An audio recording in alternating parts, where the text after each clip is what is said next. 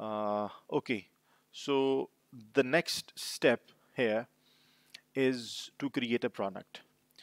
So this is the first step of the case. So now that we have set up the database and they configure our company as well. And so now this is the scenario that Mark, our purchase manager, has approached me. I am the CEO. He has approached me. Hi, we visited Wood Corner, a new vendor that supplies office furniture. Here is a photo of their large desk that we like.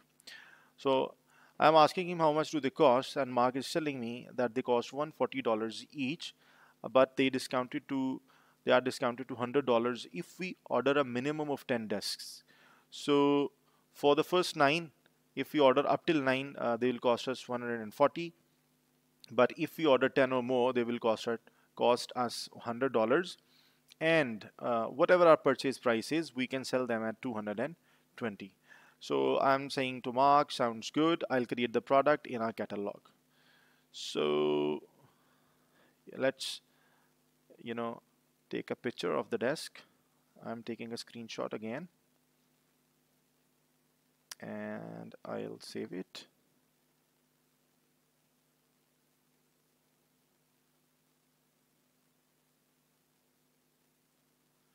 So we can use it on a product. So I'll show you how we can use it on the product. So large desk, PNG. I've saved it. So take this to full screen again, and let's go back to the database. Okay, so now let's open the products. You can access the products from many locations. For example, you can go to inventory. You can see the products. You can also go to sales, and you can see the products. And you can go to the purchasing, and then there you can also see the products. So we'll go to the inventory, or you can just start typing here, and you will see the products. So here it is in the sales application. It's sales menu, then in the accounting menu, then the purchasing menu, then in the inventory menu. So you can see products is listed in the menus on different places. So we'll go to the inventory products. I'll create a new product named as large desk. Okay, and make sure, so since we want to inventorize this product, make sure the product type is storable. It should not be consumable or service, and in the invoicing policy should be based on delivered quantities, because we only want to invoice. We discussed this earlier as well. We only want to invoice that we have actually delivered to the customer. Okay, and Odoo also tells you here in this little message, invoice after delivery based on quantities delivered and not ordered. So the sale price was 220. We'll be using PKR instead of the US dollars. So I think let's go with the taxes as as default they are. And Odoo also shows you the tax inclusive price. So 220 into 1.17 will be 257.4. So let's go back and have a look. So the actual cost is 140 and the discounted price is $100. Okay, so the cost is 140. So product category, so I think let's put it in the sale level category. So you have to know that the accounting of the product, it comes from the category unless it is specifically defined on the product itself. Otherwise it will come from the product category. But in our case, let's have a look whether our costing method is configured or not. Okay, so it is not set to automatic inventory valuation, and I think we'll discuss that in another tutorial when we are working discussing inventory management. So let it stay like that.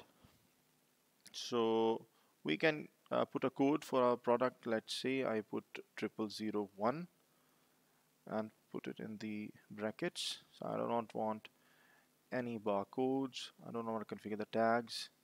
So nothing in the sales, nothing in the purchase. Yeah, here we want to, you can see the control policy based on received quantity. So we will only be paying for the products that we actually received in the inventory, not that are billed to us, or not that we mention on the purchase order.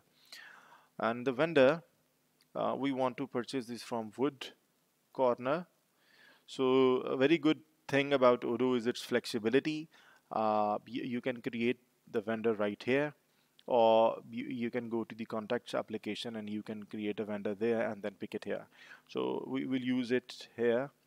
I'll create the vendor and Wood Corner. So let's go to the case study. I wanna put the logo. Here it is.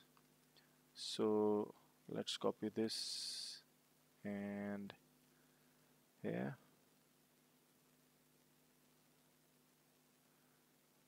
Okay, till here, and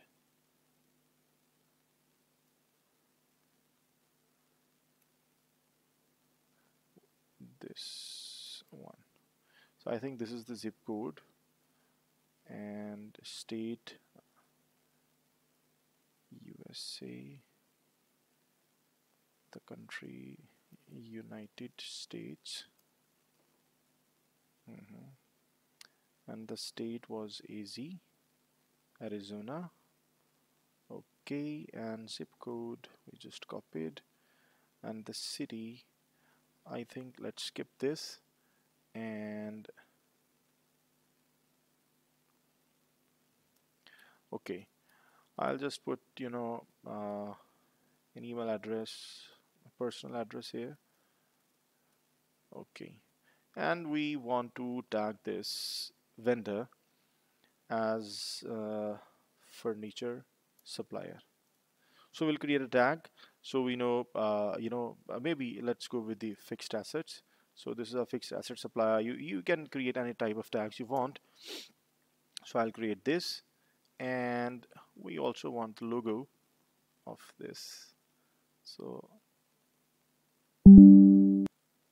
this isn't necessary. I'm just telling you so you can what are the functionalities that are available in Odoo. So let's go back and Wood Corner. So okay, so here we were. I'll go back and I'll put the logo. Okay, so now it looks good, and save. So for you can click this toggle button to enable and disable different fields on this line level.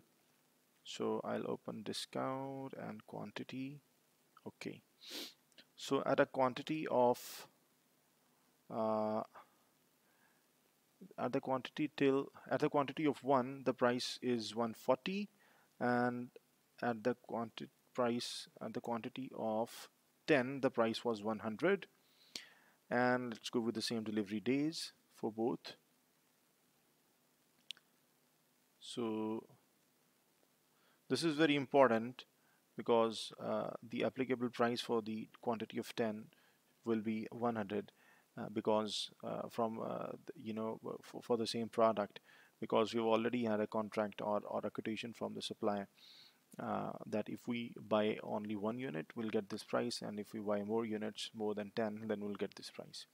So lastly, I'll add the picture of the product. So here it is, and I will save it. So this is about the product. So what we have done in this tutorial is we have learned how to create a new vendor. We have also learned how to create a new product. We have also seen how to control the policy for invoicing as well as for purchasing based on delivered and received quantities respectively, and how to put preferences for the product prices based on minimum quantities that we order from a supplier, which in this case would be 140 at the quantity of 1 and 100 rupees at the quantity of minimum 10. So I'll go to the inventory tab, and there is, we will discuss routes in the inventory tutorials in the accounting.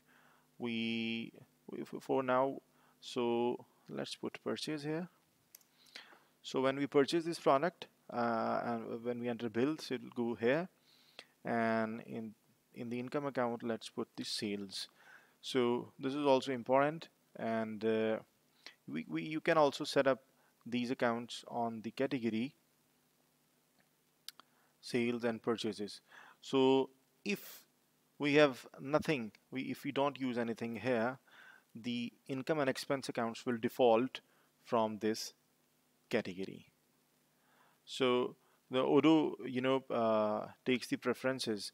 So Odoo, prioritize the accounts mentioned specifically on the product, and in the absence of these products, Odoo will default the products from the category.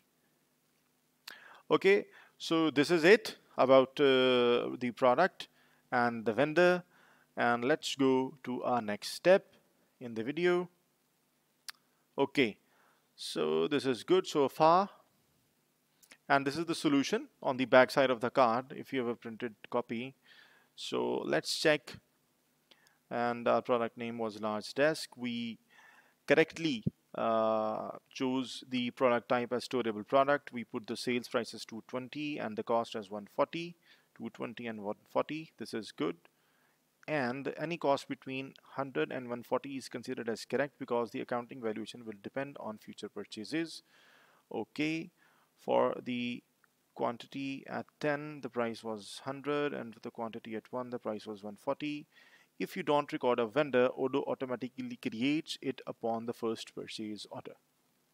So anyway, we have already created the vendor, so our solution is correct so far, and we get 1 point for the, so we get actually 2 points for this because we have correctly configured everything.